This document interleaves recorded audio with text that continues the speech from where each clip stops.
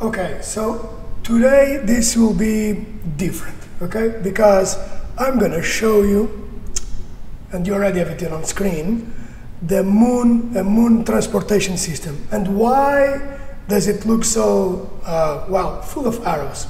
I'll go through each one of them. And the main reason it's because I'm building a rover, okay? And I'm identifying the main things, the things that a rover has.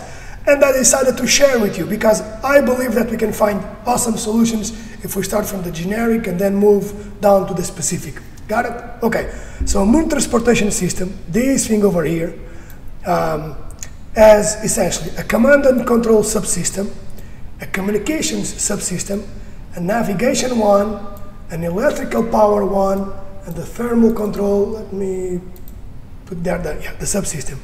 And couple of other things, okay, that are common. A mobility subsystem, and you see that I've got in here the things that compose it. A storage and deployment, and a usage subsystem. I'll just give examples of stuff, okay, things. But most important, usage, imagine this, can be for human usage or for something else. So, if you see robots on the moon, things that move, we know that what's their use? Are they going to move things around? Are they going to have things inside them? Are they going to pile and pick up? Are they going to have people? So the usage subsystem could be a cabin, okay?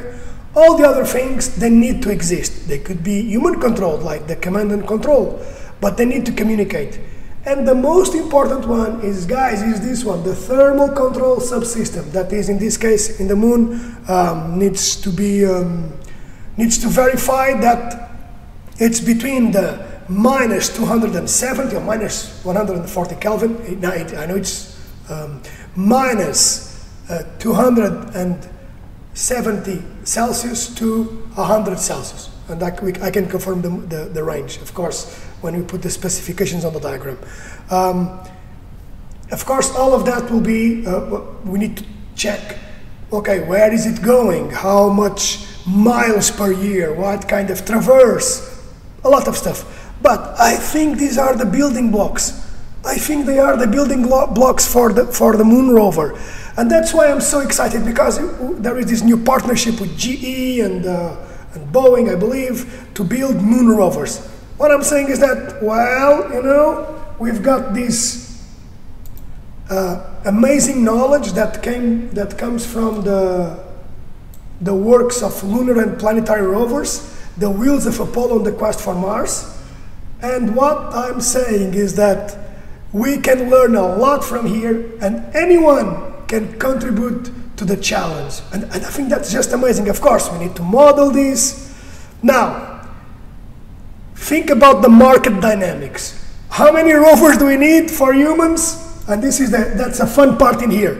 We need 2 or 3 or 4 or probably, I'm going to say 100 in the next 20 years. 100. Versus, if we think about robotic exploration, we are going to need probably 1,000.